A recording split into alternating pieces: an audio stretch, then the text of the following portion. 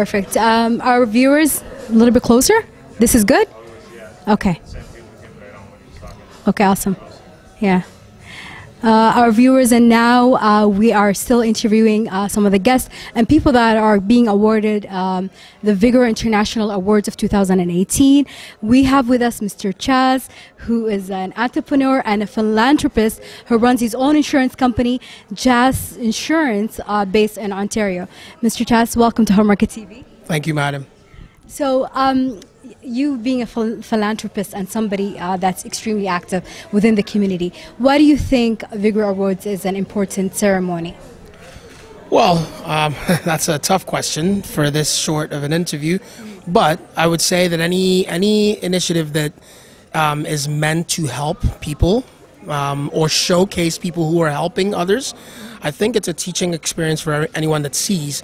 I think that the more of us that are out there helping and showing that there are normal people who are helping tells people that it doesn't have to be, you don't have to be up here, you know, to help. I think that all of us can help, and I think society as a whole would be a better place if we all have that mindset, you know, whether we're down here or we're up here.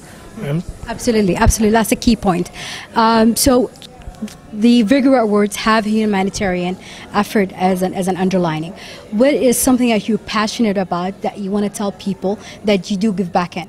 Because I've heard you before saying that you believe in giving back to others, and that's very important.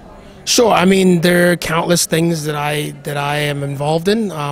Generally speaking, I would say anything involving children and anything involving education are, you know, passions for me. So I'm part of the Brandon Hill charity, which is for education in Jamaica. I'm part of the Biddy charity, which is for education in Kenya. So I mean, I can name a couple of them, but at the end of the day, I think that, you know, we're familiar with certain names, but I think that there are a lot of small organizations and people who are constantly doing amazing things. And I think the more we tell the world about them, you know, the more other people are encouraged to, you know, take on the mantle and sort of do the same thing, right? Yeah, absolutely, absolutely. For somebody who's watching us right now, who's trying to start a business, who's an entrepreneur, who wants to start something, what kind of advice would you give them? Well, I think that if you want to do something, if you really want to do something, I think you just have to go out and do it. Learn as much as you can about whatever it is you're passionate about.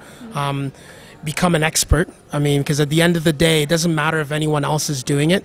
That's one of the things I hear the most when someone asks me for advice, you know, and they'll say, well, I want to do this, but so many people are doing it.